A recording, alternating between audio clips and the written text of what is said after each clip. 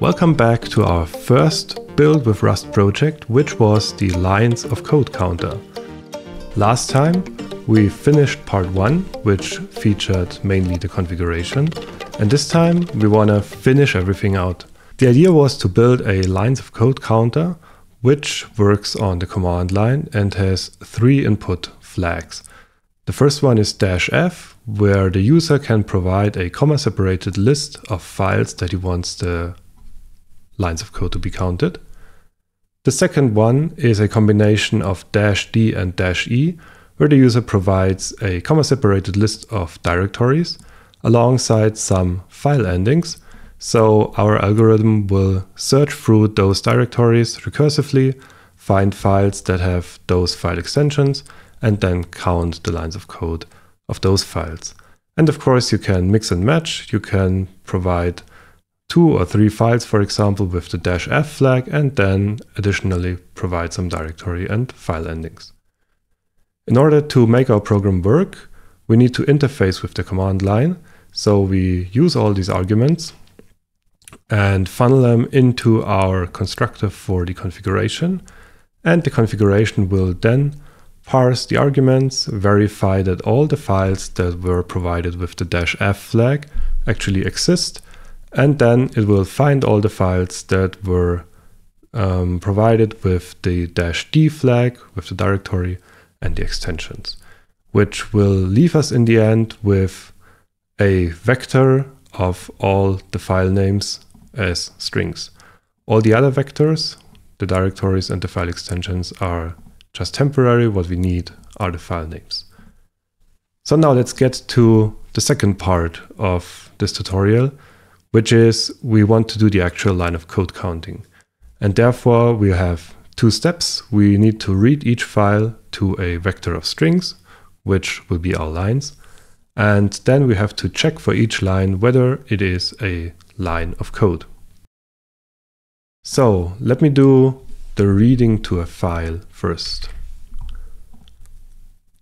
We will have a function called readFile, and what we're gonna take in is the file name, and this can be a string slice. And of course, reading a file can fail in various ways. For example, we might not have access to read it, or the file might already be opened by another program, thus we cannot open it, or whatever other problems can occur.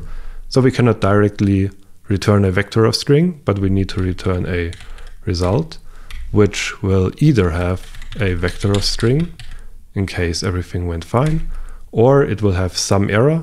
In this case, I don't really care what the error is, why we couldn't open the file, because in the end we're just gonna skip this file then. So I'll have the unit type in here as an error. Then what we want to do is we want to use the file : open. And now what we want to do is we want to use the built-in file interfacing of Rust, which is instead fs file, and we will use open here.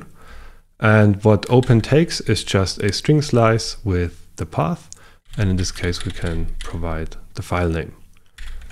However, this can fail, therefore we'll do if let OK, and if we are OK, we want to have a file handle. So in case the file opened returns an OK result, we will go into this scope, and else we will go into the error scope. Therefore we will just return the unit type as error here. Now let's care for the happy path. In order to read a file, we need a reader, and one of the typical ways you would do this is a buffered reader. So let reader is equal to buffReader, and we will use the constructor for the buffered reader, and it expects a file handle, which we already have. So in this way we will create a buffered file reader. And what we would then like to return is a vector of string where each element in the vector will represent one line. So we'll return an OK, which wraps all the strings stored in the vector. So how do you get all these strings? We will take the reader and do dot lines, and then we'll map those, because each line that you get from lines is also a result containing either a string or an error, because reading a line can fail. Now, I don't know all the ways reading a line can fail, but I know what to do with it. So I will just take this line and run a match on it. In case we get an OK, we will just return this line. And in case we get an error, I don't even care which one, we will replace this line by an empty string.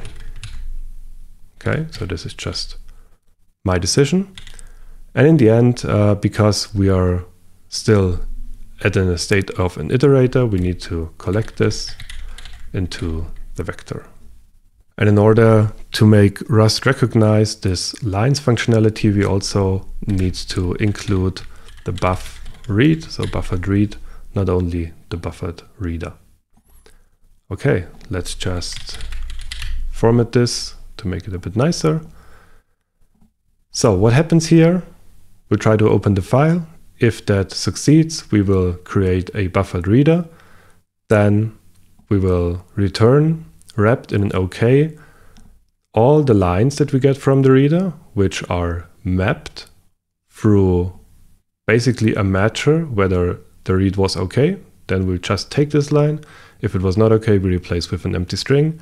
And in the end, we'll collect. We don't need to specify how we want to collect it or into what, because the signature of the function already tells us that it's going to be a vector of strings. So now let's use this config. Therefore, we can remove the underscore that we had last time. So we say for file in config.file names. We first need to get the content. So let file content is equal to read file, our new function, and we'll take in the file. And now what happens if we cannot open the file? Well, basically you decide whether you want to panic out here or whether you want to handle this error. I just chose the quick path here, which is I'm just gonna error out, and we'll say we'll format the text here, could not read file, and we'll put the file name in. Reason for panicking out in this case is that if you want to get an impression of how many lines of code you have, but let's say out of the 10 files, 3 could not even be read, I'd rather give no result back to the user than giving a wrong result. And of course, we don't need the braces here. And we need to borrow here. So this is the first part. The next part will be checking if it is a line of code. So this will give us our lines already. What we need now is a function that decides whether a string slice, a line, is actually a line of code. And I'll call this function isCodeLine. We'll take in a line, which is a string slice, and we'll return a bool, true if it is a line of code, false if it's not. The first thing I want to do is I want to trim off the white space, because white space doesn't really have any significance in terms of whether there is code or not. And the way you can do this is with the trim function, which will just return another string slice. So you can think of it as a string view or a view of your original string. So there's no copying being done. And basically this will make, for example, out of this line of code, it will just cut all the white space in front, cut all the white space in the back if there was any. And we can now decide easier whether this is a line of code.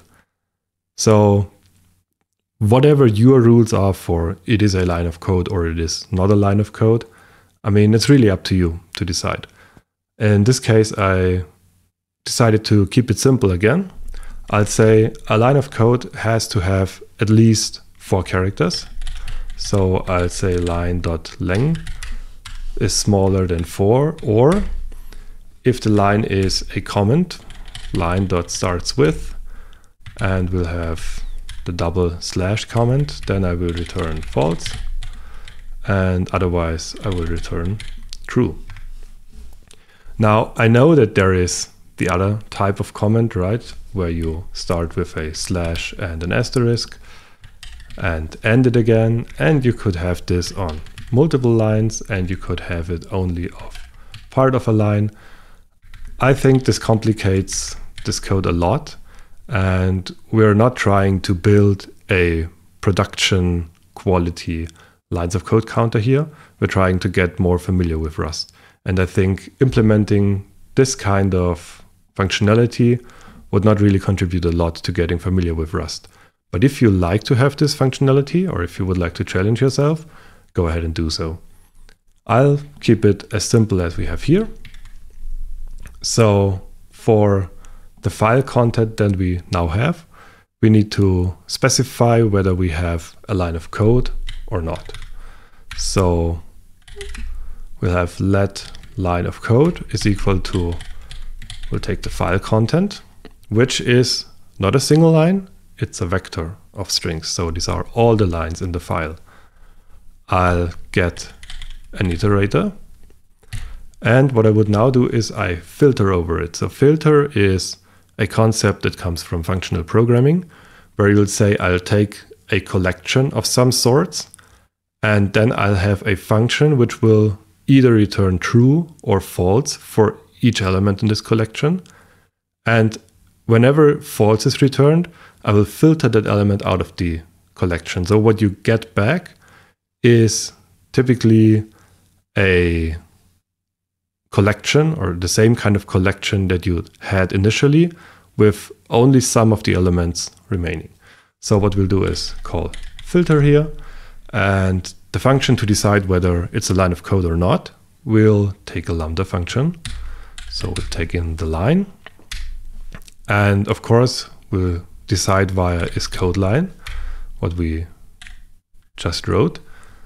So if we were to do it like this, we would of course get an iterator back, and we could do something like collect, and in the end we'd have a vector of strings or string references in this case, because what filter will do is not actually build a new collection, but it will reuse the old one and just give you a kind of a masking of all the elements that are still in your filtered collection.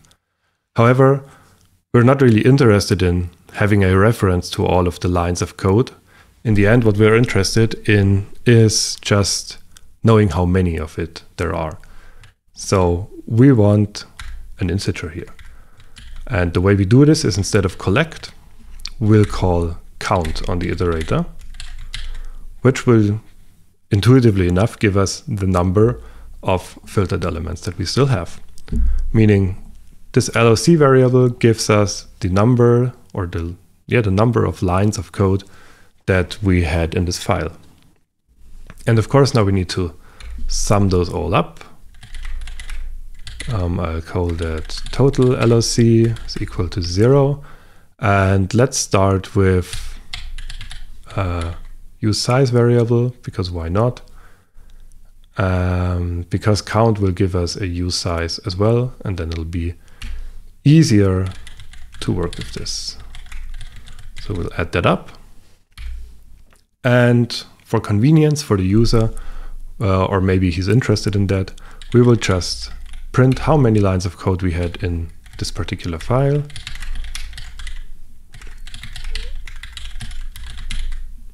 And we are already done with this. Really nice. Let's put this comment up top where it belongs. Or maybe put it in here. So all that's left to do now is print the lines of code to the terminal. Again, I'll keep it simple, but you do you. Print line LOC overall. Total LOC. Perfect. And that should be it already. Let's try. Cargo run. Again, double dash to forward any flags to our program. And in this case, we'll just start with, let's say, this main file. So we'll have from here, we'll go to source, we'll go to main.rs, and I need to spell that correctly. Let's see what happens. Yeah, we've got 30 lines of code in here by our definition of what a line of code is. And looking at the fact that this file has 54 lines, some of it is comments, some of it is white space, some of it are very short lines. I think 30 is about realistic, might be correct, huh? Let's now try that on multiple files. So source, and we'll do config.rs as well. And that seems to be correct. Config.rs is a bit larger. Now let's see if we get the same results doing it with the -d flag. So the directory that we want to have is .src, and the file ending is equal to rs. Perfect. Same result. Let's check some wrong file ending, cpp, and we got 0 lines of code overall. Really nice. So I think we've reached the end of this very small project, beginner project. I hope you could take away some learnings here. I think the main work was actually in writing this configuration, and this is also where we used a lot of functional programming as well. And the second video is mainly kind of to wrap things up. We saw that there's not a lot of different things. Maybe you learned how to interface with a file, which is pretty straightforward if you've ever done that in another language. And as I said, expand on this is code line the way you want to. I'm not gonna bother too much with that. So thank you for joining in.